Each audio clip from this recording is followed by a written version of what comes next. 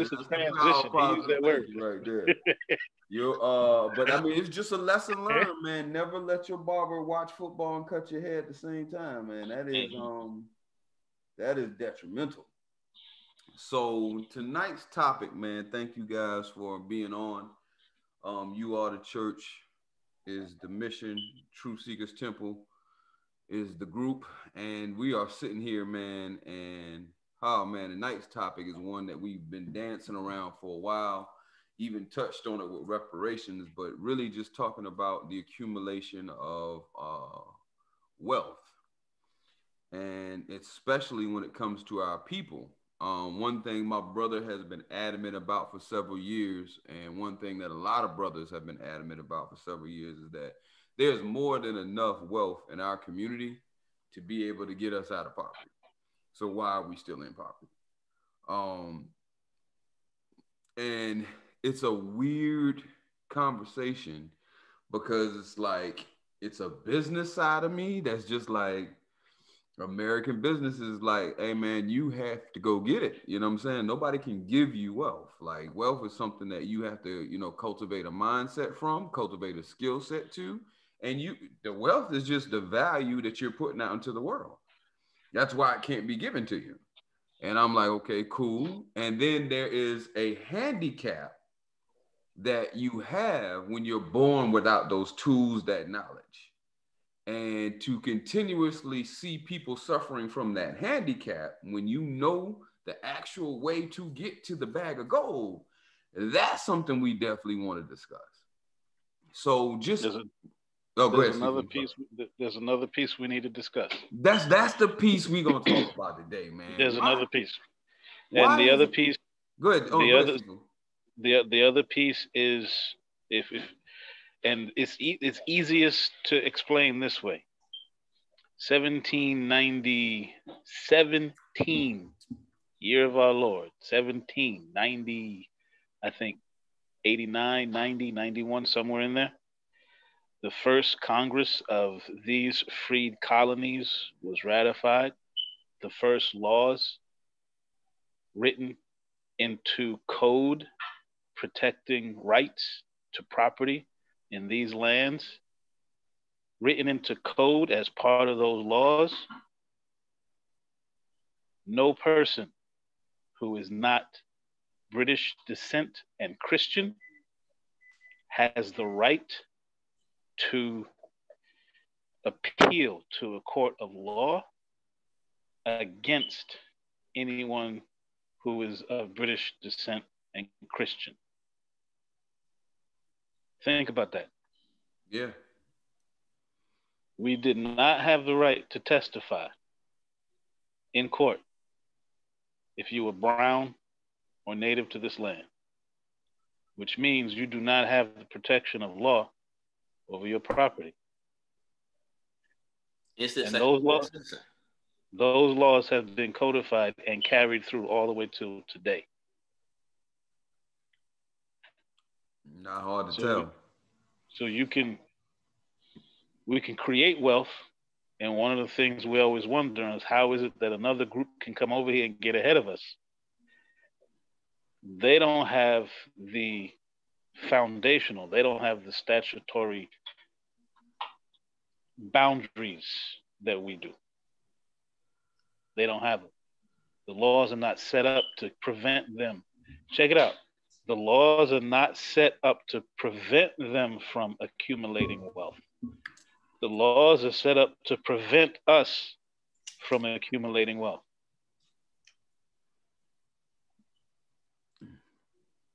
So maybe one of the first things we need to do is also hire some lawyers, who can help steer us around some of those pitfalls.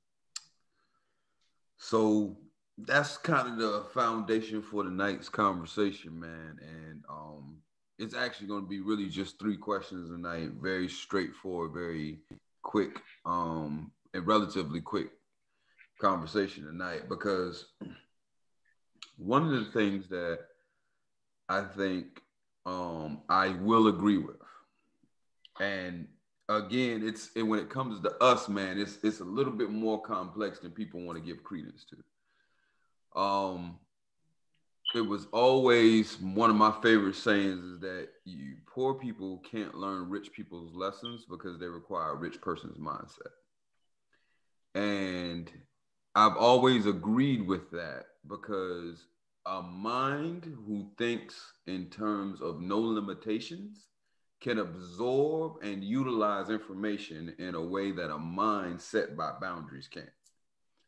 And since we have been first conditioned to the boundaries of our existence and then information second, it is very difficult for us to take the same information that gets people rich and do it for ourselves. So, like, I'll give you a perfect example. There are a lot of us in the community who would easily support brothers who are now coming up and doing their thing. And even since George Floyd, the cry for Black economic support amongst Black people has been through the roof. And it's been great.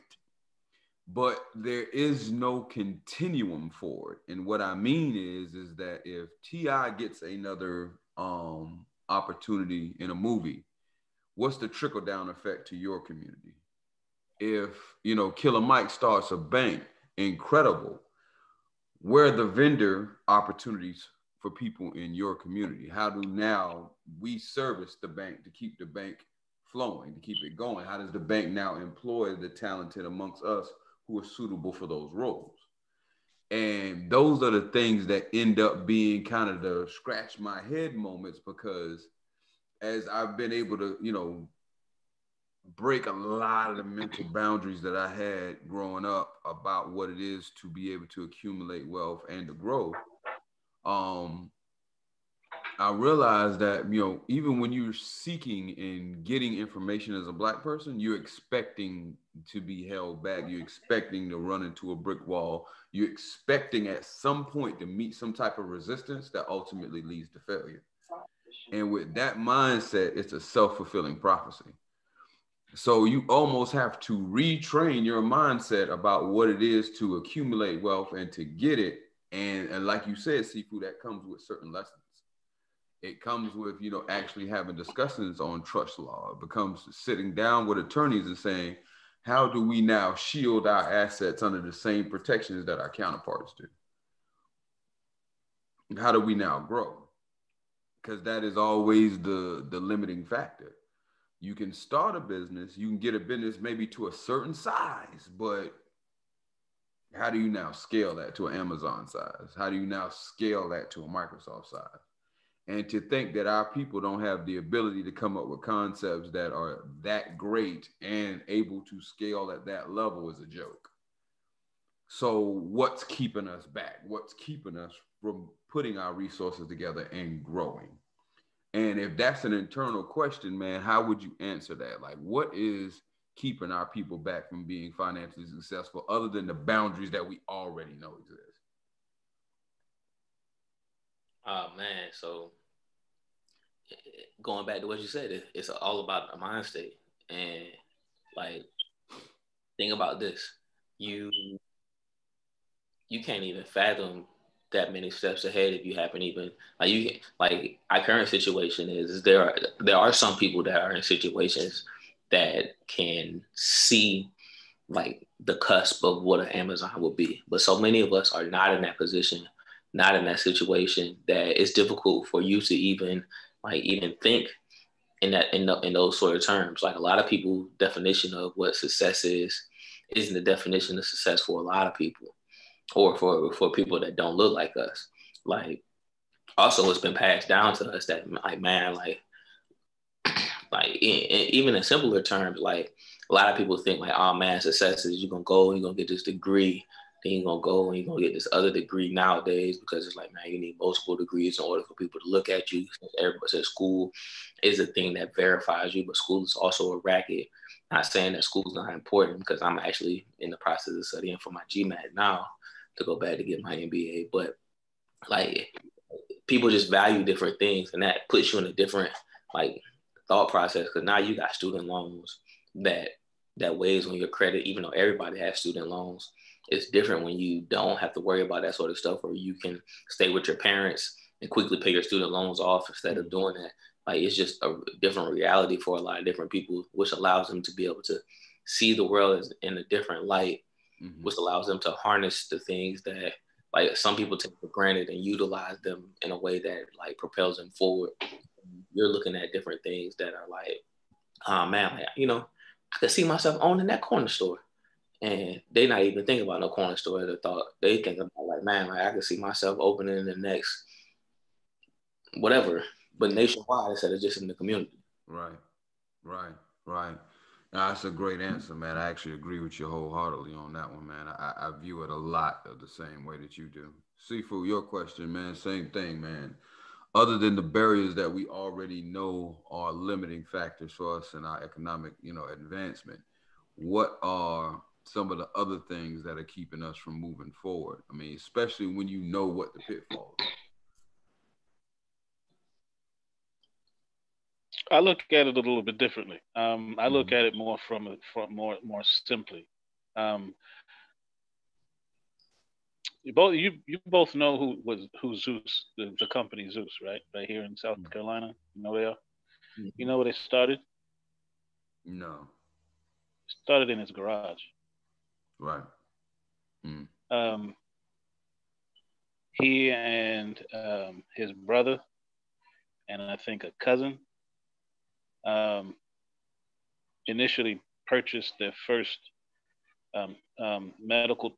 Actually, it wasn't just medical tubing. It was medical tubing and wire sheathing.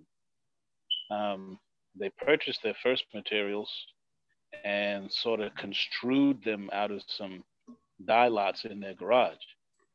And I look at that kind of like it's a humble start. It's the quote unquote American story. It was a humble start. It's where they started, but they grew it piece by piece, and it was a matter of this is where we're going to start and get our first contract, meet that, meet the production demands for that, take that, grow it, increase production, next contract, grow that. Now we're looking for extruders. Now we're looking for meltdown machines. Now we're bringing in our first big box. I think it's an 851 machine that does the extruding for us. Now we're bringing in raw materials and mixing our own dyes and everything. So the answer, the question for me comes down to I think part of the problem is we look at our limitations, yes, because we have to be aware of them, but we start the beginning of the journey as if we're already there. We look at all these challenges that we know we're going to have to face, and we start the journey already amped up like, okay, I got to be prepared for this. I got to be prepared for that. I know this is going to come. I know that's going to come. I know this man's going to come and tell me I can't do this. Okay, well, hold up, slow up, slow up. How about just get started? Just get started. Mm-hmm. You, if you're aware those challenges are going to come, then walk your walk understanding that they're going to come. So when you do see them, you're not surprised. But you got to be in the game first. Right. So let's just get started. Um, so for me, it's whatever we decide. And then the other thing is, no one. I was at electronic data service. I was on the floor in a cubicle farm with a headset on my head, taking customer service calls for IBM and EDS. When a fellow walked up to me with a little envelope saying, "Hey man, there's this idea. It's this new company going around, new company concept going around. They're taking the library and they're putting it online. There was no online at the time. This was back in the early '90s, so there was no online. I mean, it was there, but it was like that crazy dee da dee. You know what I mean? That tone that you got when you try to connect, Dial up. right? It was dial up. So it wasn't online like you have online. And this dude was talking about getting library books and books and World Encyclopedia and whatnot off of this company online. And all you had to do was it was I think it was like it was $500 to buy into it. That's all it was $500 to buy into it. And You may not have 500 off top right now, but if you give me 150, we'll hold your slot, and you just pay this off by this quarter, and then that's your 500 to get in. Trust me, this is going to be the thing. And I'm like, man, nobody buying no books offline. You know the name of that company? Probably Amazon. Amazon. Mm-hmm. None of us could see Amazon for what Amazon became back then. I sincerely doubt the people who were pushing that stuff, pushing that initial package, could imagine what Amazon was going to be back then. Right. But the concept that we have of Amazon now is not what they had in their minds back then. That is 100% true. So, yeah, we'd like to be able to scale up to an Amazon size, but right now, let's get out the door. Find an idea, and like Nike said, just do it. Find an idea. What's it gonna be? The guy who founded Nike, why did he do it? Because he was running, and the shoes he was wearing was breaking his feet. Mm-hmm. So he went to a shoe manufacturer and said, "Hey, I got some new ideas. Can you do this?" And they all told him no. So he went, found found some college buddies of his that helped him put the first of the sneakers together, and he ran on them. They worked. He patented it, went overseas and found somebody who would help him put the first string together. How big is Nike? Yeah. Yeah. I don't think he saw Nike the size of what it is. Now, I sincerely doubt when he was talking to his buddies in college, he was thinking, we're going to get NBA players to really just, Michael Jordan's going to, there wasn't no Michael Jordan then. He was just thinking, damn, these shoes hurt my feet. I need some shoes that don't hurt. Right. Value creation. Yeah. That's it. So like you were saying at the beginning, Kylie, you were talking about possibility of homeless or shelters for veterans. This is the first generation in this country where we have survivors from 1, 2, 3, 4, 5, 6, 7 wars. We have survivors from 7 wars alive today. And the VA does not, to my knowledge, does not have an on-the-ground outreach that actively looks to place these people in transient homes where they're successful at it. Too many of them end up on the street. Now, there's a whole bunch of programs that are designed, okay, get veterans into homes. You hear that all the time, veterans into homes, veterans into homes. But how many chain-like organizations are there, like a McDonald's or Burger King, or how many Motel 6 or microtels do you know that are built specifically around the needs of veterans? How many Airbnb, just to use that as a name, how many of those are specifically designed around the needs of veterans? None that I know of. So that might be the thing to do. True and correct. Nah, blessings to your perspective, Sifu, man. That's dope. Second move of the night, man. This is one that just got to be honest with. If you became wealthy right now, both of you, just hypothetically, is it really your responsibility to now give back to your community? What do you think, Dre? I can go first. Yeah, I definitely think so. Okay. Why? I mean, the community, although it probably didn't make me rich, it still made me who I am today. And like I said, like I say this all the time while we on here. I believe it's the responsibility of the generation that comes after.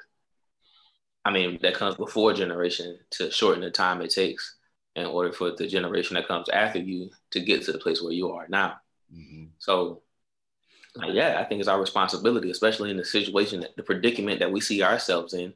Like, yeah, like one person made it, but like, what are you doing to reach back? Like, is it really enough for you to make it? Like, are you so self-centered or so selfish that like, man, like I made it, so I'm good. So But let me play the little devil's advocate there. It's not that I say agree or disagree. It's just devil's advocate. I typically, if I'm successful, I have to move away from my community. My community would usually shuns me or treats me, ostracizes me for being different. When I am successful, or when I do become successful, now I can't even really return to that community because, Nipsey Hussle, perfect example, Young Snoop, two. We could just go on and on and on about how many brothers who were actually doing something for the community were slain by the same members of that community. So when you're looking at the track record, I wish there was a way to quantify it. Like if we actually sat down and broke down the statistical return on investment for a brother helping his community, the argument would probably be it's better to get the hell away from your community and never look back than come back. man, don't say nothing about my man Marshawn then, because I hope my man Marshawn keep doing it and don't nothing happen to him. Hope, you know what I'm saying? Hope Beast Mode stay forever in God's graces. You know what I'm saying? Hey, Marshawn, peace to the brother, man. And again, they are brothers who are successful in, even redeveloping their communities without really much angst. But the need of that community usually goes beyond affordable housing and rec centers. It usually ends up having to be time, effort, motivation, healthcare. Like the needs are just so plenty. Usually you'll see a brother like let's take Warren Dunn, and he went out there and said, you know what? Houses for single mothers in Tampa. Here's my niche. Here's what I'm going to do.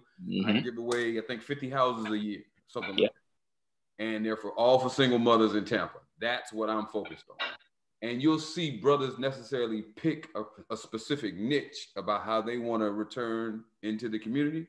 And the community usually tears them down for that shit. Well, what about the brothers? Hey, you doing all this for the single mothers? Well, goddamn. And that's my issue with the way that they do it. So in answer to your Go question, ahead, yeah, Sequel. but that's my issue with the way that they do it. So in answer to your question, do we owe it back? Yeah, we do, right? But it's the way it's done. For a little while, I worked for the government against my will. And while working for the government, I had a fellow who was working along with me. Some Ethan Hunt type shit. Yeah, they got me trapped. Okay. Yeah, they caught me with these bricks and they was like, yo, I gotta. Okay. So there was another fellow who was in there working with me, and he told me, he said, now he wasn't in there for the same work-related reasons I was in there. He was under some other work-related reasons, white-collar stuff. And he told me, he said the issue isn't so much that sometimes we have to pay off a debt or not. The issue is how we look at it.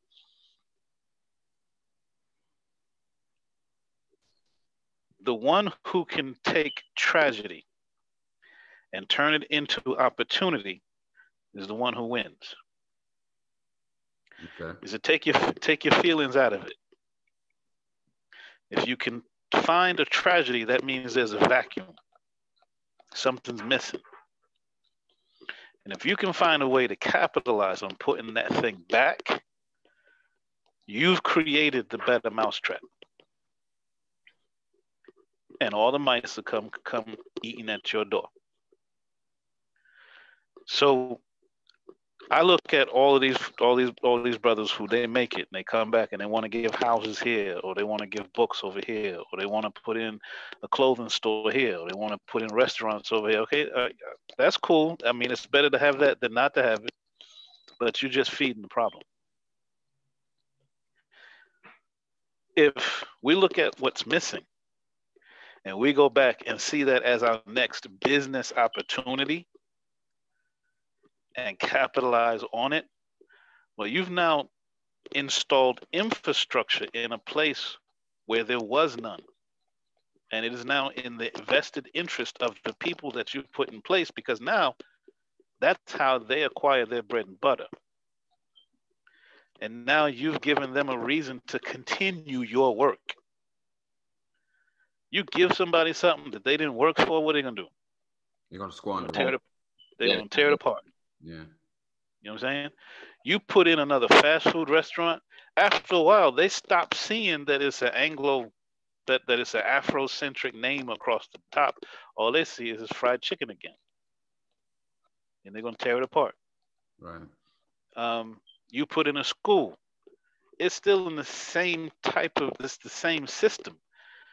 The people still have to be certified by the same board of education. The education still has the books and everything, that the education you provide still has to be provided by. So unless it's theirs and they're having to work for it or buy into it, they're going to tear it apart. They're not going to see it. They're not going to appreciate it.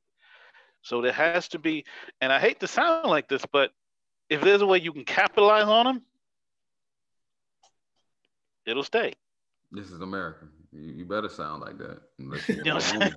Yeah, it's America. you know, if there's a way you can take advantage of them, and that sounds harsh, but I mean, if you take like the analogy we had about the socks the other day, Mm-hmm. if you know what I mean, if you can, if you can buy an old football field, a old school, and on it's got a football field, you could tear that football field apart, and then you can tell all the brothers and all the sisters on the corner, look, stop hustling for nickels and dimes. Come over here, till this piece of land. I'm gonna give you $50 a day. They know $50 a day don't count for nothing, but they also know that when the chips are down, they can come to you and make $50 that day, and their chips are gonna be down because Yeah. they ain't doing shit with themselves. Right. Right. So their chips are gonna be down. So here they come, and you can sit there and say, "All right, check you off. Choop, go ahead, make your $50. Check you off. Choop, nah. You can't come in here. Go back. Try that again. Next one, come on. Okay." And they'll make their little $50 that day. And what are you gonna do? You're gonna package their labor. You're gonna make your socks. You're gonna do the whole thing. As you now, they're not gonna see none of that. But I guarantee you, they won't let the next man burn your place down. Nah. Don't, no. Leave that man alone. Those are good Yes. people. Right. They look out for me. Right. You know. Yeah. Yeah. Man, I loved both your answers so much, man. Like especially the way you and Trey both echoed each other in different directions. It's like, man, it's a real weird juxtaposition in my brain every time I think about social issues because I'm a business guy, right? And a hardcore businessman is a cannibalistic, like furious animal, at the Mm-hmm. core of who he is. Like there's Mm-hmm. just something in me that goes, man, poverty is one of the best business models in the world. Cause Hey, you know what I'm saying? because I get to do unto you whatever I want, and I know you There can't. you go. You can't do jack back. It's the bully business model, like, Nothing breeds opportunity better than desperation. and Not I know you need what I need because I Mm-hmm. know you have not, and all I have to Mm-hmm. do is supply it at substandard rates. Hell, my wife was showing me this video of an affordable housing guy, right? Affordable housing group, and they were building affordable houses, and a black contractor rolled up on one of their structures and just went ballistic. He was like, "What the hell you gonna do with this wood? The wood ain't even treated. It's gonna rot. The house you buying is about to rot." I mean, he was going ballistic, and it was like, okay, but that is a level of specialized knowledge that most people in our community don't have, don't want, don't need, because it's not going to make them anything. And how do you now say that to somebody who's like, well, hell, they gave me a house. You gave me a bunch of problems with my house. You know what? Fuck you. I'd rather have my house than your problems. Shit, that's why poverty is such a great business model. The impoverished people fight to keep the poverty cycle going. Mm-hmm. Even if I'm trying to educate you that it's a trap, the mouse is like, fuck you, nigga. I want to get the cheese, but it's a trap. You're going to die. Fuck that trap. I'm getting the cheese. No, the cheese is not real. The cheese is an illusion. Plop. And he's much more happy just jumping in the trap. Yeah, look at the prison system. Nigga, I've been to prison 6 times. Nigga, what rat brags about getting caught in the trap 6 times? Nigga, I've never met a rat that was like, nigga, I got caught in the trap 6 times, nigga. You know what I'm saying? Like, I'm an OG at this shit. Yeah, there you go. I'm an OG. I earned mine. What'd you earn, stupid? Dog. Yep.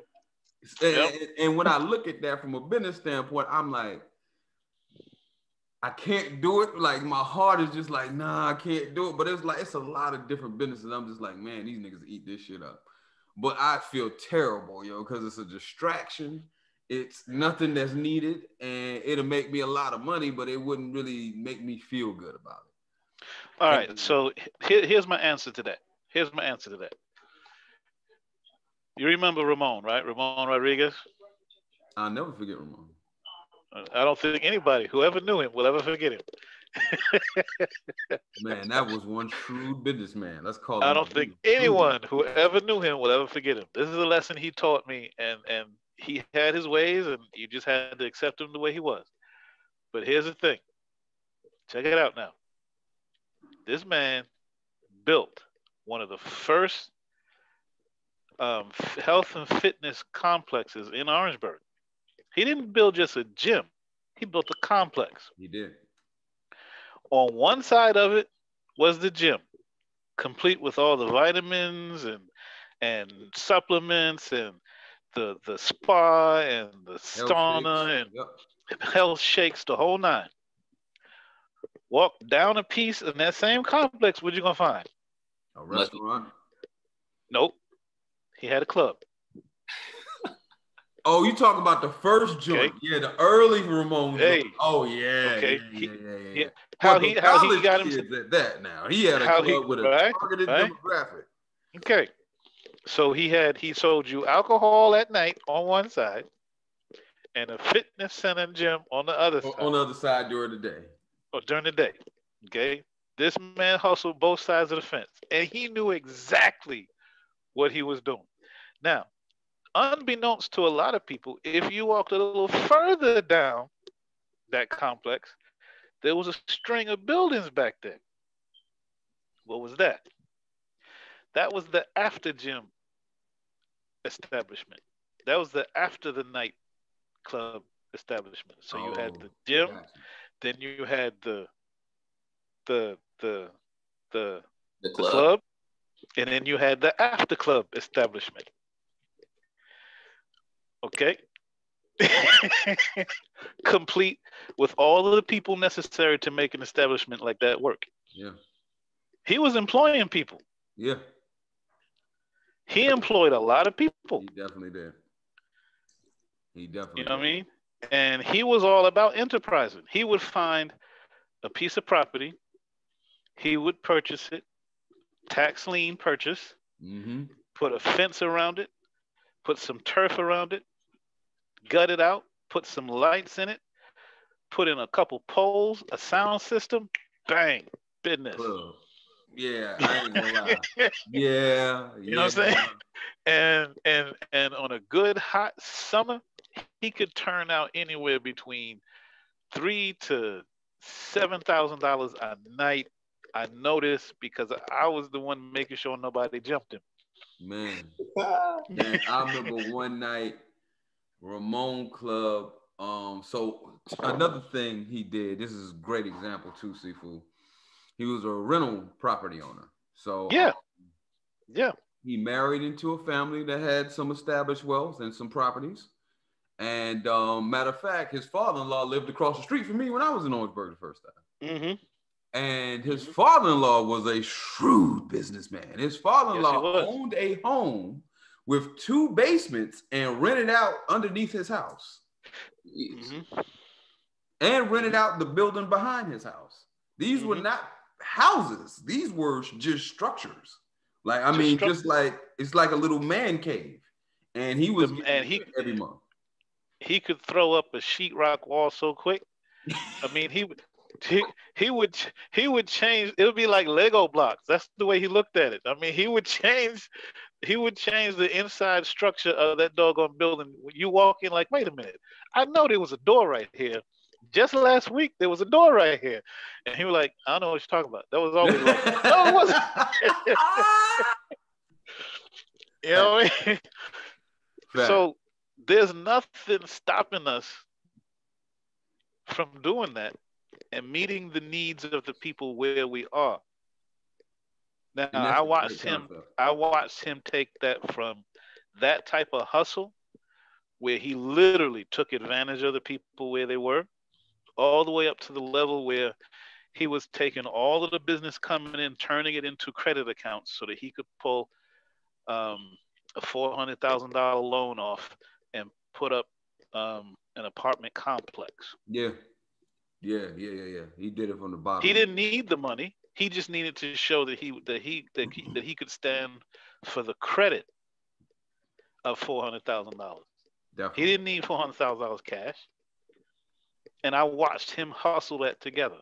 The man, when it came to business, he was shrewd and he was on point. Now, he cut a lot of corners, but he met the need where it was and he grew from it. And you know what? The only person who cared about him cutting the corners was the people who were outside judging him. The people that he Mm-hmm. was making money off, and he himself were fine. As long as it didn't fall on Mm-hmm. anybody's head, he was good. Mm-hmm. I remember a dude got hurt at one of Ramon's spots, man. Ramon took that man outside. I think Ramon might have handed that man $250. And that was it. No That was lawsuit, it, no nothing. man. No lawsuit, no nothing. He knew people, man. He knew it was Yep. almost like watching a Puerto Rican Don King. I mean, I mean, he just I mean, knew how to hustle. he's the only dude. He's the only dude I ever saw, and I'm not kidding. Settle payroll with some hot wings. Yes, that's what Ramon's. You know what I mean? Settle payroll with some hot wings. And I'm sitting here looking at the dude. Now the dude's sitting there just tearing down the hot wings, and I'm like, "Yo, man, you don't see Ramon what's owe you happening? $300, homie. He owes You you know $300. hey, you just let him off for a basket of hot wings and some French fries, and you sitting there happy about it. All I could do was just shake my head and walk away. It's like, all right, damn, okay." Yo, perfect example, Sifu. Perfect example, man. Like, I think to be a businessman in the economy that we live, in the country that we live, is not necessarily half-assing or cutting corners as a practice. It's meeting the need where it is and doing what you have to do to scale. And I don't think There you go. a lot of people, I know for me, that was one of my worst traits. There you I go. had to have it perfect before I did anything. And I learned very quickly on, like, oh, no, that's not gonna work. You don't have the You money to just do it. got to do it. Yeah, you Just don't have the do money it. to get it perfect. You gotta go. Just do it. And I Just do it. realized one of the other things I realized from running the store that Ramon and George Dean owned down here, nobody cared.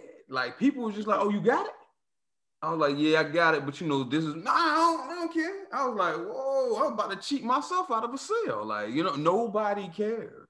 Nope. Long as you had the item they were looking for, it was affordable. It was a wrap. Make your And money. if you, and I hate to say this, but if you give hood a way to act ignorant, Man, they're gonna bring you their money. I had a pool hall. I was selling You know cell what I'm phones before saying? Boost Mobile. Like, yeah, You we know was what I'm getting saying? in. We was getting it. They're gonna give you their money. Shoot, I can't tell you how many nights I was in there pushing clothing. We're just gonna call it clothing. You know what I mean? And all you do is put up the lights and a piece of carpet and call it a red carpet. You know what I'm saying? Competition. Here you go. Yo, You know, $100 to the best, and all it was if you had less on, then you won. That's it. get My goodness. started. Yo, I mean, Seafood, nah, you brought back. I'm glad you brought up that example. Yo, get started. That's really all he Get it did. started. Just Nobody do else it. was doing nothing. People were bored. And he saw opportunity. And then I remember somebody actually came in and was like, "Yo, you can't do this like this in this spot." It wasn't 2 weeks later. He had another spot on the outskirts of town where the city limits didn't matter. I mean, and literally bought the spot. Like, if this is the You city saw limit that, right? and this is the county limit, he was this far away. I mean, he bought the spot right on the other side of the city limits and jumped it off. Made more money. I remember his son told me one night they made like 18 grand just off alcohol. Because now he was pulling cats from the city, but now the country boys who lived out that way started coming because they didn't have anything to do.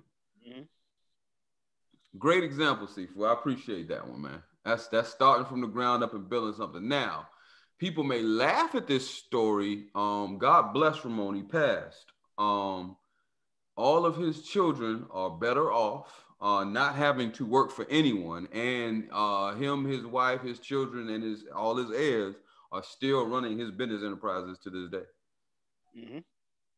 So you can laugh about, you know, how janky he was or how shady he was, but that man left his family in a position that most men don't have the opportunity to leave their family in. So at last count, and I haven't been in the middle of the family for years now.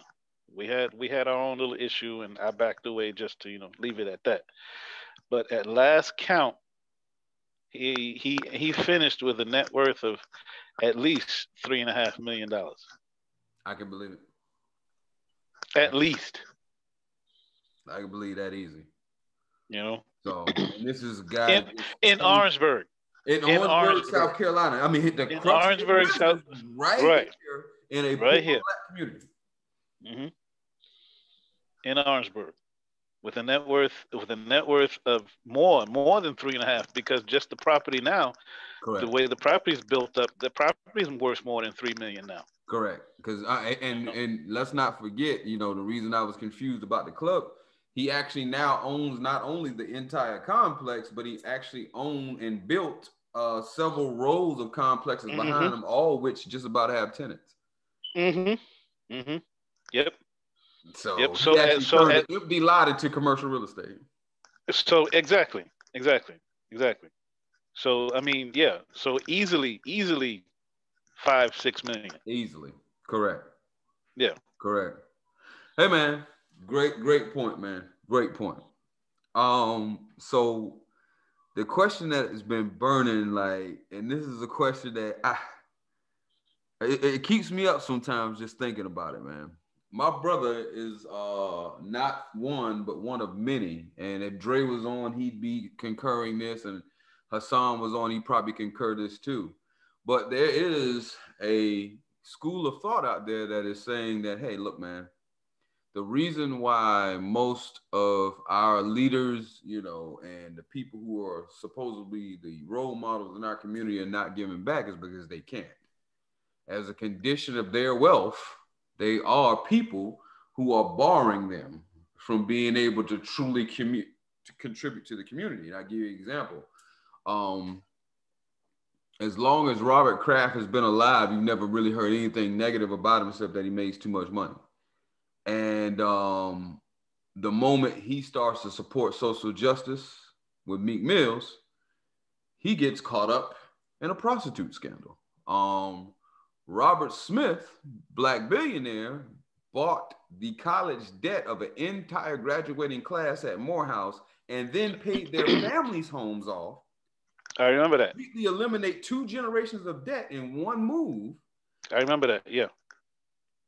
$2 billion tax scandal now. Had to just recently settle that because of him violating those rules. And a lot of people who are of that school of thought are like, well, those are the things that you see happen when you start to trigger the wealth rules. You got to understand, for society to exist, it has to be a poor class. It has to be a poor class that people leech off of. That's the chain of society. And that division keeps everybody's eyes off the wealth. For society to exist or for capitalism to exist? Well, so that is a very, very interesting concept, though, Trey, because society itself is going to exist without money. Society would exist without anything. But for the society that we see in America to exist, we do not have a poor class and a rich class, then America is actually now constrained and challenged, because the foundation that we live under in America now is founded on free labor. So I'm it gonna was, disagree with you. I'm gonna disagree with you, Khaled, and I'm gonna disagree with you a little bit, but I'm gonna agree with Trey. so let me finish. I'm gonna agree with Trey with the premise of Trey's question. But go ahead. No, I'm gonna finish the thought. The thought is more so around that. So if you look at the economies of the world, the greatest economies in the world were centered around taking, beating, and lynching and using free labor to prop up the country. These were not producing societies. Like, there's no gold in Britain. There's no diamonds in Britain. There's no ore in Britain. Can't make steel out of Britain. So all these things have now been imported from other societies to build the wealth. When you look at America, much of the same, and the free labor. So in order for these societies to truly exist, there has to be someone we can take from to prop up our wealth. It's got to be somebody we can exploit to make the money. I mean, you said it best. There's no better business model than exploitation. When you don't have to pay the people that are doing the work. It's so wickedly, it's almost sensual how easy it must be to sit at the top and just go, I'm selling low budget toilet tissue to prisons, schools, Title I schools, and poor VA hospitals. I'm the toilet tissue man. And you can't even buy your own toilet tissue, and I got the government contract to supply you with toilet. And I know somebody that's gonna make sure I got this contract the entire time. So that I'm contributing to that campaign every year, buddy. He's not going nowhere. Yeah, I'm good. So when you look at the construct of that, you got to understand that if somebody is disrupting that ecosystem, disrupting that poverty chain, there's a huge domino effect that comes from the fall away of you being able now to be self-sustainable. Because if you don't need my low budget cheap goods anymore, or if you don't need the service that I'm giving to you that is substandard, that's my business model. It costs me too much money to give you a quality good. I've never, ever set my business up to give you a quality good. I don't even know how to do that. I have to redo my entire infrastructure in order to produce a quality good to give you. So that's where the thought process comes in of like, man, is there really a group that is centered to keep other Black people from helping other Black people rise? And that is, just kind of the question that I asked you. Do you guys believe there is an organization or organizations that are centered to attack people who try to help Black people rise? Economically, anyway. I'm not one given to conspiracy theories, so I'm gonna say just out of principle, I don't think it's a Black thing. Okay. But to go back to your toilet tissue analogy, I'm gonna give the prisons the toilet tissue, and the toilet tissue, the soap, the toothbrushes, the combs, because that's really where I get a lot of my money from. Mm-hmm. That's where I get the bulk of my money from. And on the other end, to the populace, I'm gonna give them shows like The Price is Right, Jeopardy, and Family Feud to confuse and excite the masses, because no one ever asks where that $20,000 come from that I just won. All they know is they just won it, so they're gonna keep supporting me. Meanwhile, I just locked up your cousin, and now I have him making furniture for Spriggs, because Spriggs is gonna buy a couch that a prisoner made, and that couch costs $25. But I'm gonna send that couch and 1,000 more of them to Big Lots and call it a discount product, and I'm gonna sell it for $800. And then I'm gonna take that $800 and maybe 10% of it goes back into the pot that I'm gonna give away on The Price is Right again, or name that feud, or Family Feud, or whatever. So there is the system to it. You're right. Is there a part of it that makes sure that we can't dig too deep into the structure of the system and upset it? I don't think that. No, I don't think that. I will say I do think that when an individual raises their head up, you do have trolls who just start digging and start looking. You do have that, but I think that's just part of the system that we have. Gotcha. Because at that moment he was newsworthy. So who found the story? Who initiated the look into his taxes to find that something was amiss? Why'd they do that? Until then, he wasn't newsworthy, so there was no need to look into it. But there's always going to be a troll looking for something if you raise your head up. Gotcha. Gotcha. And I'm not saying that that's the truth. I'm just saying that's the most that I can make sense of. You know what I mean? But I'm not given to conspiracy theories. So I'm not. I don't think that there's a evil cabal out there waiting. Oh wait, no, he's helping the black man. Let's go after him. Let's destroy him. Because a lot of the times we do it to ourselves. You know, Agreed. a lot of a lot of times we're our worst enemies. But yeah, I remember him doing that, and I didn't know until you just said it about the tax troubles that he had. I didn't know that either. I didn't know that. Yeah. Yeah, that's actually last month's scoop on him, man. He's been fighting that for about a month now, and settled it very quickly. So it is what it is. Yeah, But the thing is, he could settle it. Right. I mean that's like somebody from the IRS going after what's my man? Jeff Bezos. Old fella that does all he does now is just purchase companies and revamp them and push them back out again. Oh, I forget Warren his name. Buffett. Warren Buffett. Yeah. But nobody tax law going after Warren. Right. You know, Yeah, that's a they go career ender after. though, man. Like, you lose your career going after Warren Buffett, man. You go out, they go after Warren. He said, "This company didn't pay. What company? I don't own that no more. What's wrong with you?" Yeah, he got rid of the whole company. They don't exist no more. Go ahead, Trey, man. I'm kind of curious, Sifu. Appreciate your perspective, Trey. How do you feel about it, man? Man, so I'm torn. I'm torn, dog, because like I'm not given to conspiracy theories either. But we have real proof that there are people that are out there that are that try to destroy movements. Like that was a real guy. We have proof that he was out here trying to destroy movements. What'd you say the name? J. Edgar. So I mean, for me, it's like I know that's a real person. I know that really happened. So I mean, and at the time when people were probably saying like, man, J. Edgar Hoover is out here trying to squash this movement, keeping tabs on everybody, labeling them terrorist organizations. People was like, man, what? Okay, but let's get into Hoover's head for a second though. And I'm not defending him at all. Trust me, I'm not. Okay, but you said something earlier where you were talking about, is it economics or is it society? So society, if you look at society as a thing, it exists through commerce. That is society. Break it all the way down to its basic, barest elements. Society only exists through commerce. Otherwise, I have no reason to deal with you. I don't want you looking at my wife. I don't want you staring at my daughters. I don't want you looking at my green piece of grass thinking it's yours.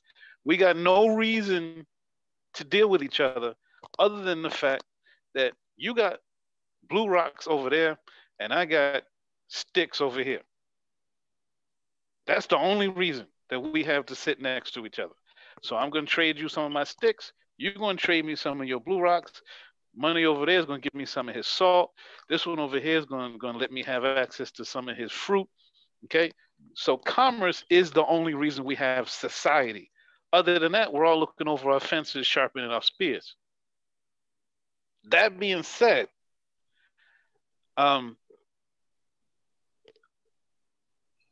Mr. Hoover was looking at a country trying to defend us, this very fragile thing that we were working on, against a country who was essentially larger than we were, with more resources and bigger guns. And he was like, at any given moment, they're going to be here. He really did fear a red wave. And where's the easiest way for an enemy to get into you? He looks to your dissidents. And who's the largest dissident class that we have? A whole bunch of brown people pissed off because for generations we've been denying them their full rights. So all of a sudden, these people start to organize, they start reading laws, and they start realizing, oh, wait a minute, if we all come together under the Constitution, we can actually stand up for ourselves and we have some leverage. Hoover's vibe is like, yo, who paid them to do that? Who gave them the money to do that? Who's giving them the instruction to do that? Nah, they didn't do that on their own. Because remember, at the end of the day, people revere people like Roosevelt. Roosevelt was a straight up racist. Okay? Yes, he was tactical genius. Theodore Roosevelt, right? Yes, Theodore Roosevelt. Yes, I mean if you read his chronicles, when it comes to organizational structure and social management, off the chain. He was. Yeah. He's a racist. Okay? But he was a straight up racist. Okay. So what was their, I mean, straight up, how did they see us? Did they see us as intellectual equals? No. We're barely out of the damn tree, scratching under our armpits. So they didn't see us as having the capacity, the intellectual capacity to read a document, understand what it meant, and then organize around a principle and stand up for ourselves. No, you didn't see that. So, same thing. Here's Hoover. Now, he's been given this great power. He's been given a brand new organization, and he has nothing really to point it at. What's he going to point it at? McCarthy? McCarthy's already doing his dirt. So who's he going to point it at? The KKK? Nah, we're not worried about them. They're keeping the rabble straight down south. The KKK was as organized as they were at that time because of Hoover. Who do you have to work on? The biggest threat that they could see was organization and the coming together of the civil rights organization. So they wanted to see who was in there. So yeah, they infiltrated. Now the thing that really pisses me off is people didn't see the trap when it was laying for them. And you just come in, come on, man, ain't no poppy plants growing in Harlem. You know what I mean? So where's all this heroin coming from? You know what I mean? Just blocks and blocks and blocks of people just wasted on this stuff. You know? My question to you on this, though, is what makes that situation any different than what it is today, though? So, like, if they're saying, like, oh, man, back in the day, Black people are the biggest threat to national security. If you want to destroy a country, you target their dissidents. Then what's to say that they're not still doing that same thing? Whenever you start giving the Black people, whenever you start realizing, oh, man, like, we have power. Once you start, Robert Smith decided, like, oh, man, like, I'm about to, as Khaled put it, I'm about to wipe out 2 generations of debt. I'm about to put the young people that just graduated from this institution that I revere, and I'm about to put them in a situation where they're able to play on a level playing field with those that like that do go to school without any debt or any debt structure, forcing them into a job or a position that may be underneath them just to be able to erase the debt. You know, so you're putting them on par with like the white folks that like are able to go back to live with their parents, or their parents were able to fully fund their education, or whatever the case may be. You drastically change their trajectory because they don't have to start from as low. So real quick though, real quick. I can say I believe in organizations like that. I'm a bit of a conspiracy theorist, but I also understand organized effort in protecting self-interest. So I know what I would do to you if you were trying to take food out of my family's mouth on a street level. I know what I would do to you on an economic level, but I can imagine being a billionaire and I'm going, these cats actually think they could, create a movement that's going to stop what I'm doing. Poor souls. And businessmen were monsters though, dog. So what you think you don't think they got street tactics? I mean, nah, it's not even street tactics. It's self-interest, man. Like so I guess the way that I'm thinking about it is that after you graduate from the street, you're like, okay, I always will have those tactics. Some of the biggest street dudes became the biggest business owners. Right. But if you look at it, it's kind of like every street dude who was able to excel at some point, it was through self-interest. It's like, hey, here I was able to align everything that met my self-interest, and I was able to accelerate past my competition. I was able to outgrow everybody, outpace everybody, outwork everybody, whatever it took. I was going to do that to meet my self-interest. And to turn around and now create a structure, even a social justice movement that's going to erode my economic base, you're going to tear away from my customers. It's not necessarily a conspiracy. It's just in my self-interest to make sure that doesn't happen. It's in my best self-interest to co-opt your movement and stop what you're doing because it's going to hurt me and mine. But that is a Thinking it's conspiracy. strictly self-interest. I may not even be a racist. I just can't let you erode my economic base. I can't let you do it. But conspiracy in the annotation of it as in conspiring against those people is what it is. I mean, corporations conspire against each other. It's corporate espionage going on every single day of the week. Exactly. I mean, there are corporations who pay Russians to come over and hack their competition and shut their system down for a few days as they get that much of an edge before the end of the quarter. I mean, this is a country that, again, is only defined by your access to certain things. Once you have access and exposure on certain levels, your reality starts to change. You're like, oh, okay, then this ain't a conspiracy theory. This is an everyday way of life for these motherfuckers. They don't consider this conspiracy. This is business tactics. So that was the other part of what I was saying, though. So like, I'm not on that level to be able to see it. So like, I know that, like, man, like these sort of things have happened before with J. Edgar.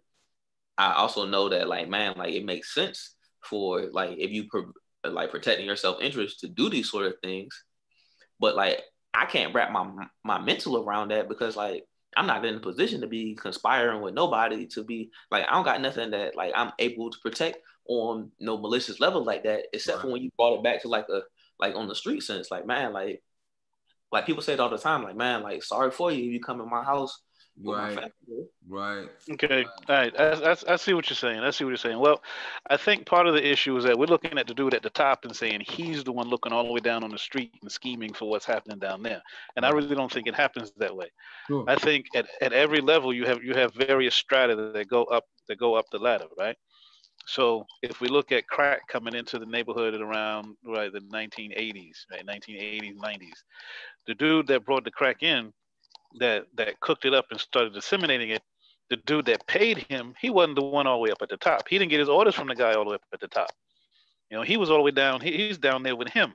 So where did the order come from? If you watch the movie and he tells you how it happened, he was sitting in his bedroom, sitting in his living room.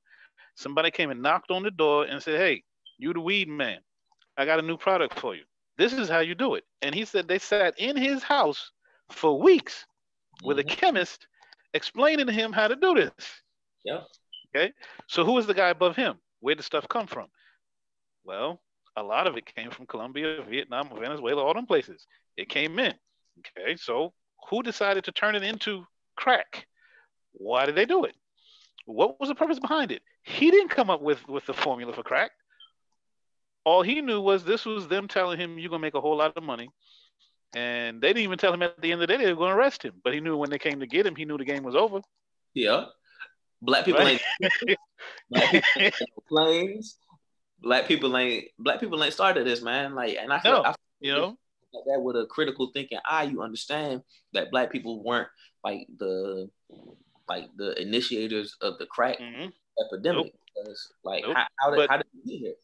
But I guarantee you, Oliver North, who was all the way at the top of this thing, he wasn't the one looking at that man in his house telling him to go do that. He didn't do that.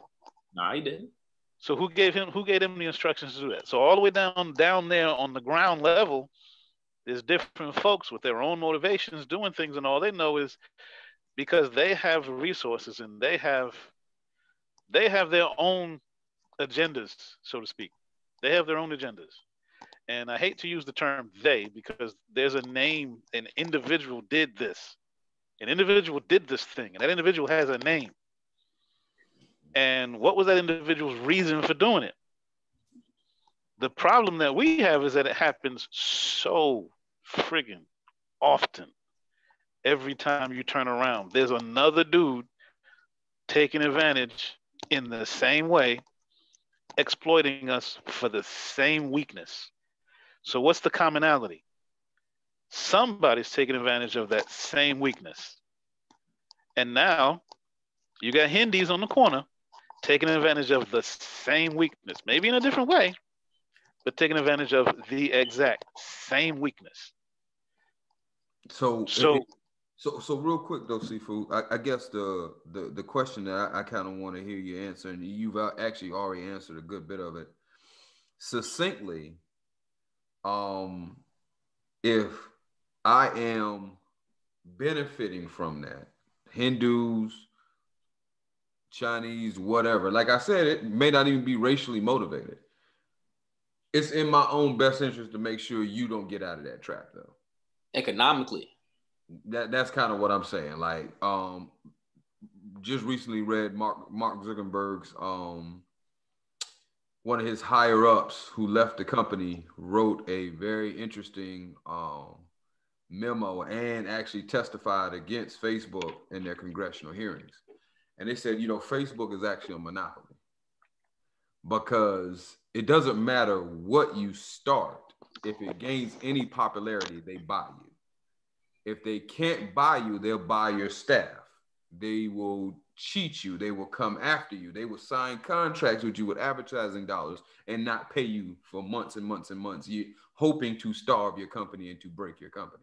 They literally spend every day figuring out how to break their competition because at a certain level, there's nothing else for you to do. You're really just thinking, how do I now sustain my greatness? Yep. And if there's an opposing empire or a nice rival upstart, if there's a Jesus Christ running around here stirring up the good people while I'm sitting on my throne, it's just in my best interest to make sure I can maintain my throne. So I guess I'm looking at it from the lens of if I am the man at the top, then what is my biggest worry? Is my biggest worry the systems of things that go on underneath me? Yeah, the unknowns are there, but I can't control that. I can control the guy that I know is gunning for me, or I can control the systems that I know that can tear down my throne. And that's what I got to aim at. That's where my focus needs to be. So I guess what I'm asking you, Sifu, is let's tear down the conspiracy theory because that was probably a bad way to frame it. But if you are sitting at the top of a throne right now and somebody is doing something to destabilize your kingdom, you almost have to kill them, don't you? yeah. Or give them position because they can't overthrow No, you. They sign. They no, sign. no, because this is one thing I learned in doing business with and doing business with young black men. I've always found them harder to do business with than sisters. Um, Sisters will take instruction. Mm-hmm. Sisters, especially sisters who are intelligent and are confident in their intelligence, if you point them in a direction and say, use your creativity and help me achieve this goal, if they feel good about what they're doing, they will do just that. And you will be the wiser to take advantage of that and reap the benefit. Young black men, however, at the heart of every young black man who knows his worth is a king just waiting to come out.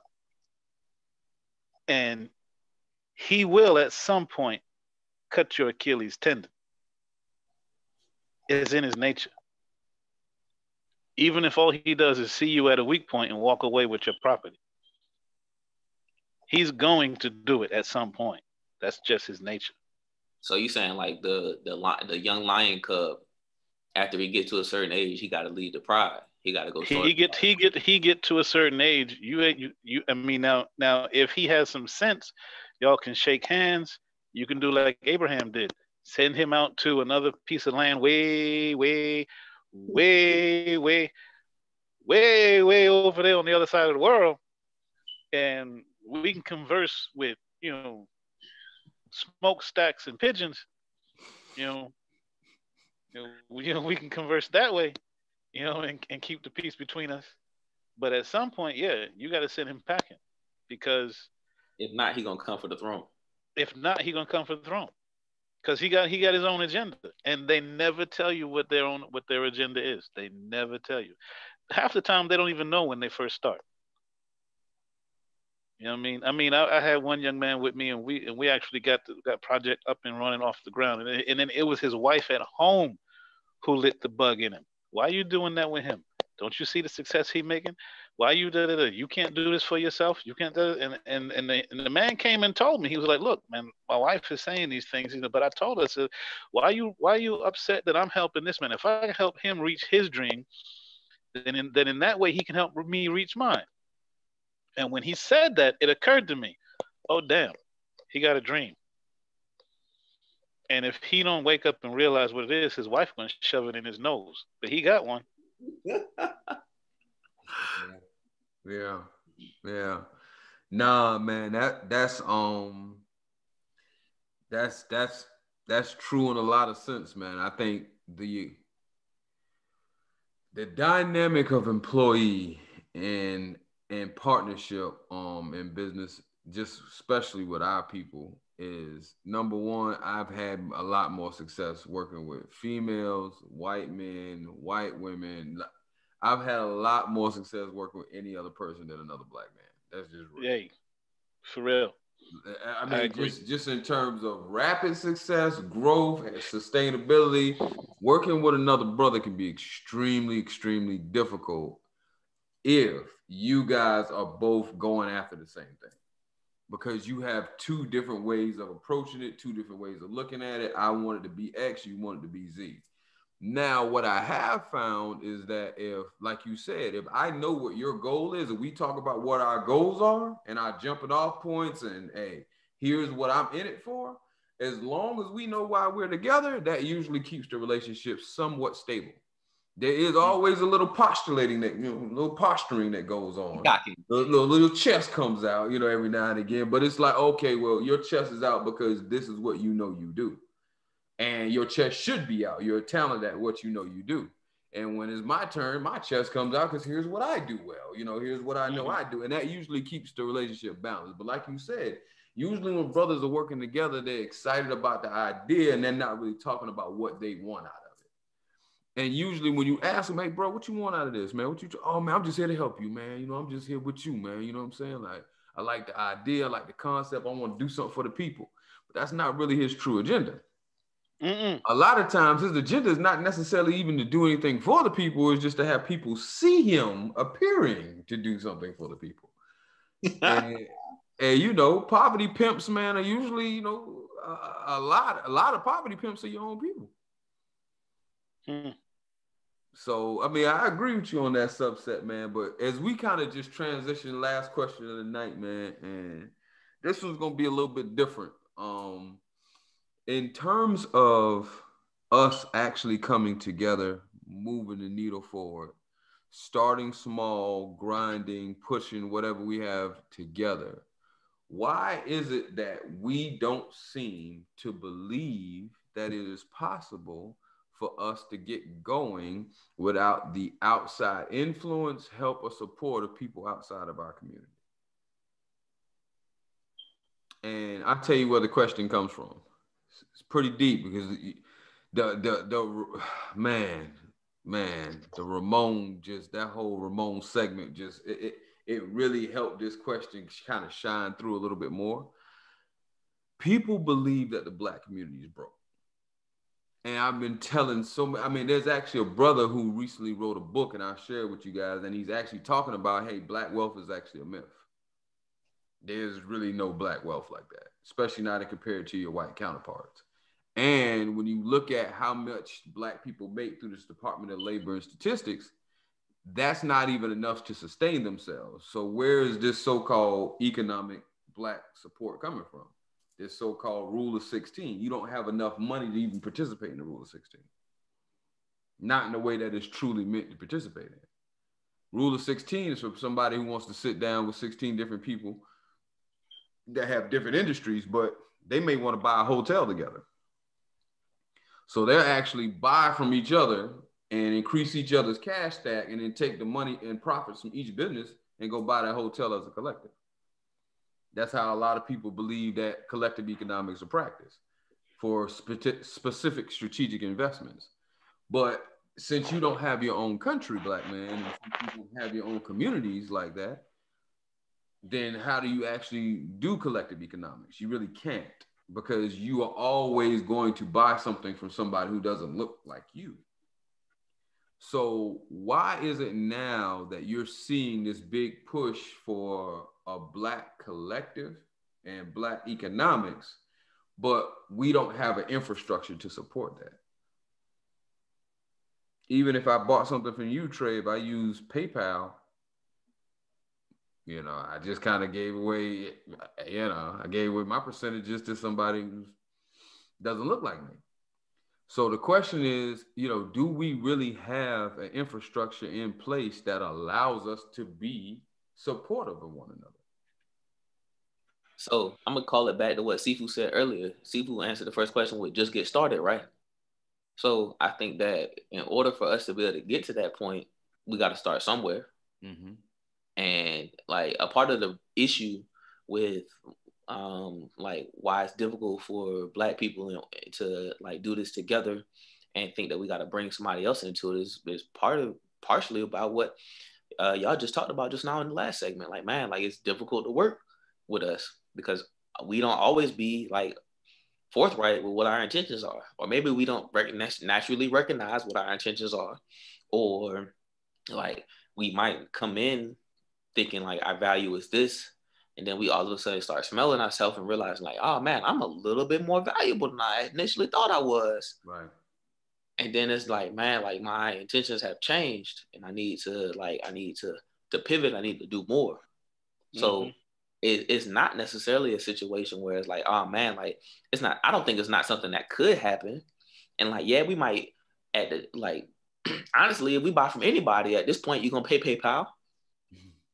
So if you're gonna pay PayPal anyway, you might as well pay the black person. That's gonna eventually, if they focus on paying somebody else, that's gonna be a black person, then PayPal gonna get their percentage. Cool, PayPal gonna get theirs regardless. Let PayPal get theirs. But instead of letting PayPal get theirs and the white person that's getting paid off of PayPal getting theirs, give it to the black person, because then that's how the collective economics works. Yeah, and I mean, and again, I love the answer, bro, because it's like, get started and actually do participate. Don't use the fact that it's not a perfect participation as an excuse not to participate. So exactly. I love the way you answered that question. Sifu, for you, man, same question, brother. Like, are we able to truly support each other? And again, why does it feel like we have to go outside of our communities to be able to do something that is substantial, so something that's real? We seem like we have to impress white people. Because we do. Give it to me. That's the short answer. We do. We got to go outside. We don't have it inside. We don't have the structure inside. Gotcha. And if we don't have the structure inside, then we got to go outside to get it. I mean, just simply put, if we were to take the first idea that we came up with, we're going to go find a tax lien property. Number one, the taxes are not owed to me. The taxes are not owed to you. Taxes are owed to the state. So we got to take a little bit of money, a little bit of seed money we got together. We got to scratch that together. We all got to go down, pay out a little money to register, so we can all be agents. So we can all have a look, even to look at the doggone books. We got to, you know what I mean? It's not our ball game, people. We don't own the Monopoly board. Neither one of us' last name is Hasbro. Thanks. So, if I'm gonna pass your go, and I'm gonna get your $200, I gotta play your game by your rules. And that's not to say that eventually we let's say we get the first one, and we scratch the money together. We're not even gonna go to the brother on the corner that we know can do renovations and pay him to do it. Right. Nah, we're gonna go find Mr. Fix-It down the road who's licensed and insured, because if he screws something up, we're gonna need to sue him and get my money back. Exactly. So we have to, but that doesn't mean that we got to stay that way. I appreciate the perspective. No, I'm sorry. Hard part, what that is though, is like, man, like after you got yourself established, it's easier for you to go and like do different things. But then it's like you got to that mind state that you created for yourself, because you just got so used to doing things this way, and you've gotten success doing things this way. So, like, yeah, you got Mr. Fixer down the street who's licensed, bond insured, white guy. He does a great job. You know how exactly how long it's gonna take him to turn it around. And like your business has been set up on you being able to turn these things around, flip them or whatever you got going on, or open a business. You don't got to take that long for renovations. You switch from Mr. Fixer that has um, that infrastructure once again to Buddy on the corner that can do the renovations. But now, as me and Callie used to talk about before, he don't got the capital to be able to get the equipment that he needs in order to be able to do that job. But remember what we said earlier, though, exploitation. If if instead of me looking at him as someone I'm going to hire to do my job, if instead I'm looking at Mr. Fix It and going, how much business does he do and how can I take it from him? So you gonna hire my guy on the corner? No, I'm not going to hire him. I'm I'm t- a, I'm gonna hire his sister because his sister got some brains and she got some kids, and she need to put food on her table. And I'm gonna tell her sister, look, young lady, how about I put you in business for yourself? The How chokehold about is we all go? about leverage, How, baby. how about we go downtown? We're gonna get you a business license. We're gonna get you some insurance. We're gonna now. I'm gonna tell you who you're gonna hire. You're gonna hire your brother, right? He's gonna be your general manager, right? You're gonna hire his high school friends. Okay, you're gonna put this business together. No, don't tell nobody where you got it from, but we're gonna do this together. Now that's your first contract right there. Mr. Fix It don't know it, but Wow. his ass about to go out of business, Right. Right. Nah, I mean, right? that's a dope concept, man. Okay, so it's exploitation. We go in there and why do you think Facebook does it? oh man, That's the same game he plays. it's all That's about the leverage, same baby. game he plays. Mm, mm, mm, mm. man, Facebook got it so deep, man. Facebook got people designing the app to make it addictive, man. Like they Hmm. really like you talked about how like you don't want to do certain things in order for like the exploitation of the community and how much money you can make. Man, that's all on the back burner, dog. They got Yeah, sometimes I wrestle with that thought because as a they good got it. They business got owner, it so I that know like I'm man, speaking you out want to against my own like interests. every 30 seconds. Hmm. Yeah. Uh, Yep. So tonight, man, we touched on some serious topics, man, and really, really, really what hit me from this conversation tonight, man, is what you said earlier, Seafood, and what you kind of just said just now, Trey, is that number one, we're trying to undo, 5 generations worth of exploitation and 5, 6 year in a lifetime. That's number one. We're not setting up to even play the long game. Um, Number two, we didn't get into this mess overnight. We didn't just wake up and impoverish underclass people. This is a system that is being utilized to keep us in this position. And last but not least, the way out of it is just actually doing something that can get you an opportunity to make more money. The example with, Zeus, just taking a start, servicing it, moving forward. Example with Amazon, starting off, being a home builder, not necessarily trying to be Mungo, not necessarily trying to be the biggest home builder in the world, but just a really good home builder. Those things I think are very important concepts. I think also you have to look at where we are right now and what's happening in our economy. We're moving to a digital based economy at a rapid rate, but transportation still has to be done by trucks. Houses still have to be built. Data centers that house all the storage for all these economic systems that are being online have to be built. So it's also being able to take a look at what's going on around you and what the future is holding for you and being able to position yourself so you're not obsolete in 5 years. So I think tonight, man, it's really been an interesting conversation with you brothers, man, around the missing links in our community and the parts in our community that we just need to say, you know what? Let's pick this, look at it for what it is, and press go on it. Let's just, let's press go. Let's stop being afraid. Let's stop worrying about what we don't know. Go seek the information that we don't know so we're better educated and better prepare ourselves. But that still shouldn't stop us from moving forward. Right. Yeah, I think the difficult part on that too is the recognition of the mentality, because like how you said, you like to start things like when they're all the way together, and that's because like you're looking at this and it's like, man, like I'm not just trying to take this first step out the box, man. I'm trying to jump the square 10, bro. Like I'm trying to make all the money out here. You know what I'm saying? And like how you just put it up, man. Like it's been 5 generations. And like a lot of us are looking like, man, like I'm trying to get where they at, man. Like it's tangible for us. We see these people with these things, but that's skipping so many steps. Right.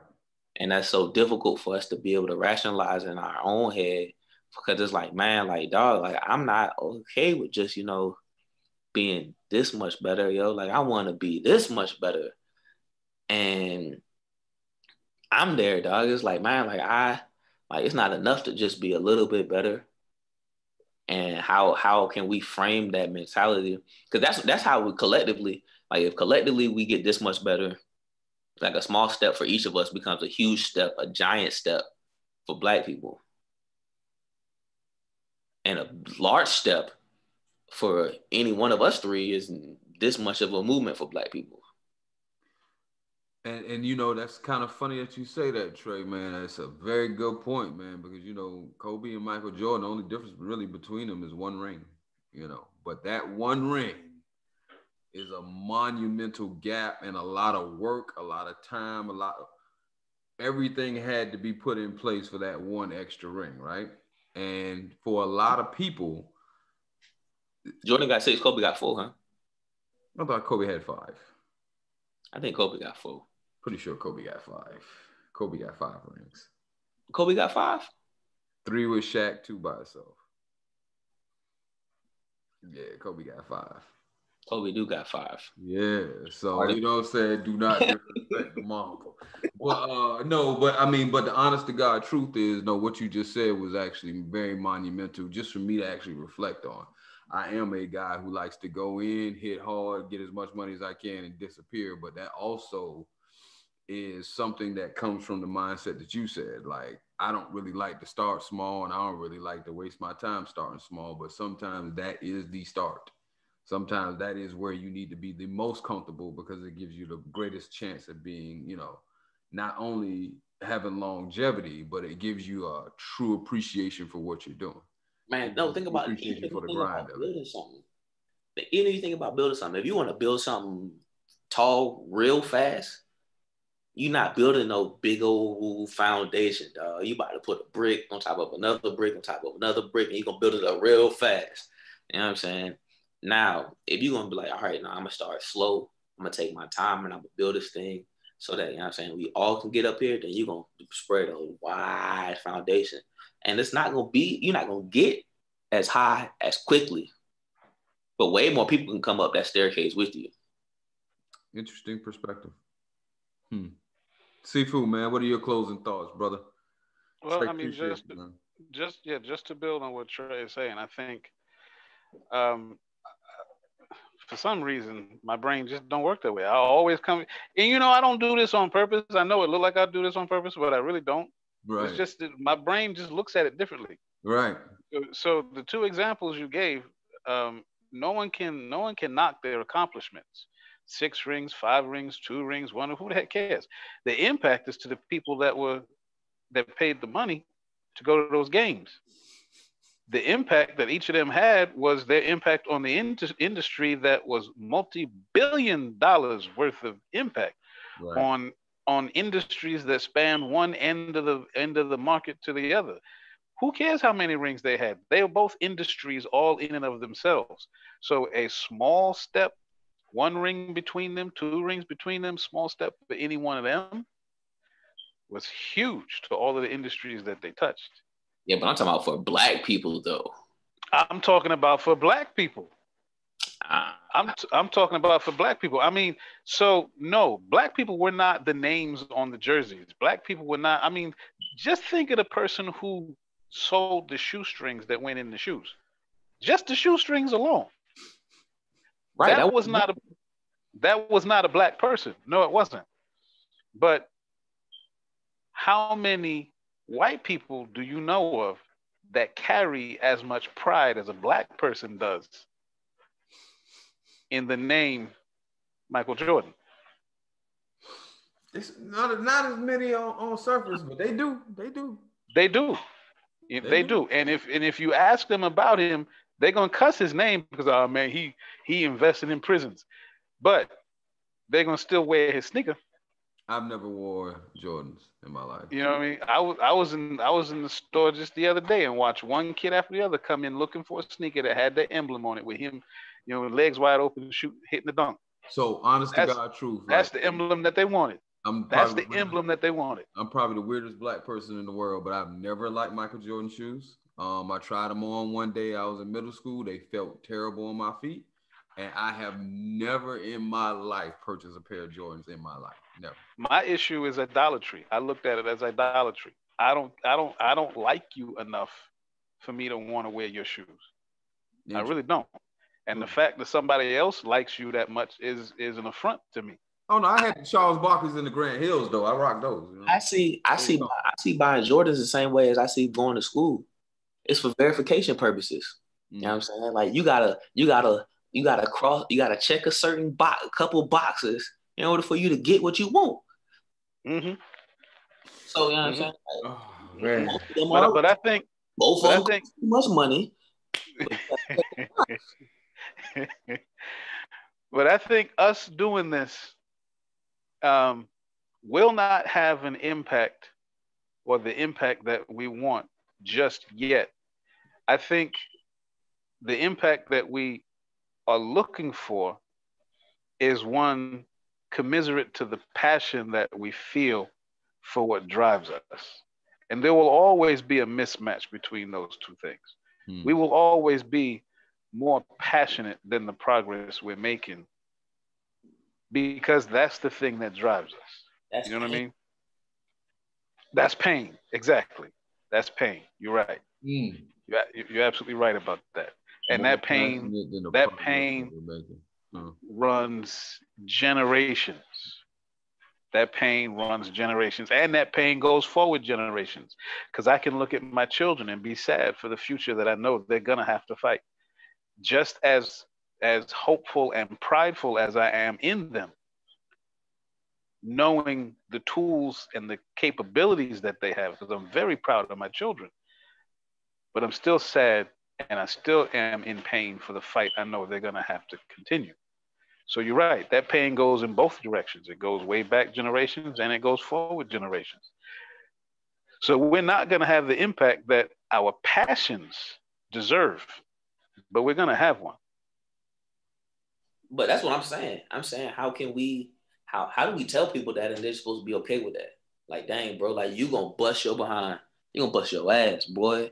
And the impact that you're gonna have not gonna be like, it's not gonna be proportional to the passion, to the pain that you feel in this moment. And you gotta be okay with that. Like how we break that news to somebody. Why would you? A general doesn't tell his soldiers, on the other side of that hill, that's your ass, you dead. They don't tell him that. What they tell him is, we're going to get to the top of the hill. We're going to own this hill. This hill's going to have our flag on it. The enemy don't know what's about to hit him. He don't know what about this. As a matter of fact, he can't even imagine the hell we about to rain on him. Let's go. And everybody goes, yay. And then when he gets to the top of the hill, he dead. Yo, that's a dope concept, because I think as young people, me and Trey both suffer from the purist mentality. It's like, it needs to be told in a way that is the truth and nothing but the truth. And when you look at the world that we live in, it's more so in the what's permitted mentality. I would want somebody to tell me the truth, dog. That's what I'm saying. Like, and I guess that's not just it. That's just not how the world works. That's why me and you would be both on the top of that hill dead, because nobody people left out of the blanks of the truth. We like, we gonna kill him. Yeah, we about to get him hell. And that wasn't true. Yeah, y'all give him hell. Oh man. Well, Wow. Trey, I tell you what, I will always tell you the truth. I Now, appreciate it. the Same here. problem with me always telling you the truth is now I got to deal with you looking at me cross-eyed, going, "Nah, man, I ain't doing that." Yeah, I might Yeah. not always like the truth, huh? You know? Nah, man, you may not always like the truth, homie. Sometimes Uh, it's, you know, But I'm okay with that, man. I would rather that and know what the hell I'm getting into than to be saying, yeah, hell yeah, we about to give him hell. you're right. I mean, it's a rare spirit that can actually sit down and digest nothing but truth every day. Because that's very difficult because, you know, like Sifu said, people have projections, expectations, and images of you that go beyond who you even are. And a lot of times you know this and you will spend a lot of time trying to project that image to Yep. make sure that you're meeting a completely unrealistic expectation in the first place. Man, but as a So, pragmatist and a strategist, dog, you gotta know. yeah, so sometimes, you know, being truthful is, you know, shattering that very, you know, glow that somebody has when they look at you. You know what I'm saying? Like, you know, baby, I'm not that. You know what I'm saying? Like, you know, I'm who I am. uh, but see, that's a matter of commitment. You know what I mean? That's a matter of commitment. So I don't. I'm about to show how much a nerd I am. The movie The Hobbit, right? You ever watch those? You watch all of those? All The right. book, So the last one, the where they go and they kill the dragon, right? The last one. Return of the Okay. King. Right. Okay. So there's a song that they sing just before that last battle, and I recorded the song and I used to play it over and over and over and over and over again because there's a deep meaning to that song. And basically the lyrics, I don't remember the lyrics exactly, but it goes, "All right, this is it, guys. We're all about to die. We all know we're about to die. So we're gonna drink this last cup to each other because in this cave is a dragon and his ass breathes fire. And that fire is hot enough to burn the very stone that we're standing on. But I know that I can give my life for you because I know you're about to give your life for me." And I thought about that. It wasn't a question of, "I'm going to give my life because you might live." I'm going to give my life because I know you're about to give your life for me. And we're going to all drink this last drink together. That's commitment. Bill Now, Baggins. I hear you, boy. I hear you, boy. you know, now if I'm standing next to you and I know you have that same commitment, and I know that the passion that courses through your veins is as hot as mine is, I can tell you the truth. In fact, I need to tell you the truth because it's the truth that's going to keep you burning hot enough to give your life for me because I'm about to give mine for you. Hmm. If you step into something like that, if you step into or if you step into an organization, an agreement, a desire, a goal, and that's the level of commitment you have, we will be as impactful as we want to be, even if all it is for ourselves. And I honestly think at the heart of what ails us as a people, that's part of it.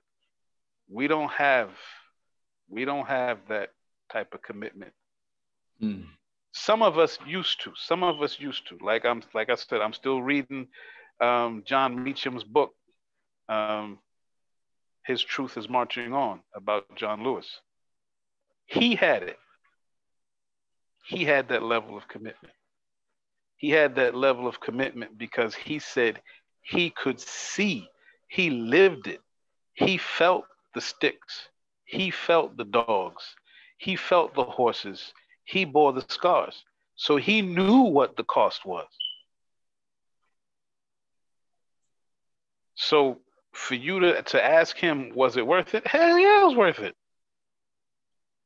If I can come out my door and I can pick a newspaper up off the ground and I can see a white man walk by and I can look him dead in his eyes and say my name as loud as I want and not have to worry that a paddy wagon is going to come snatch me, string me up to a tree, and burn my body, it was worth it. Hmm. It was You worth know, it. on that same vein though, the the when they were going to fight and they were saying like, all right, man, like all of us not gonna make it. That's the reality of the situation. Some of y'all gonna get strung up. Some of y'all gonna get beat to death. The dog's gonna come and get you. The water hose is coming. Like the horse is gonna do whatever. Like, is it that thought that like, all right, we gonna die today, but there's somebody else coming behind us that's gonna benefit from us that drives them? Because like listening to your story about Bilbo and them, like with the dragon, like yeah, like okay, like we all gonna die, but why, dog? Like if ain't nobody else coming behind us to benefit from us going to fighting this dragon, like if the dragon just gonna be alive then, and we know we about to die, why are we doing this? Because what was in it for them? What was in it for them was a home. What was in it for them was something to call their own. What was in it for them was for once to stand on their own ground and say, I am not black. I am American. Hmm. That's what was in it for them. You can't call me black. I'm not African. You took that away from me. You can't call me black. I'm not Haitian. You took that away from me. I'm not a Negro. I'm not a nigger. I'm not a slave. I'm not your help. I'm not leftover trash from your story of history. What I am, I'm American. Because America doesn't exist if I don't build it. And I'm dead. Yep. And the man standing next to me is dead. But for right now, on this moment, I'm American. And you're going to know that. And maybe somewhere down the road, somebody else will come along and have the courage to stand up to that dragon. Yo, we gonna Maybe. end. Hey, yo, Seafood, we gonna end there for the night.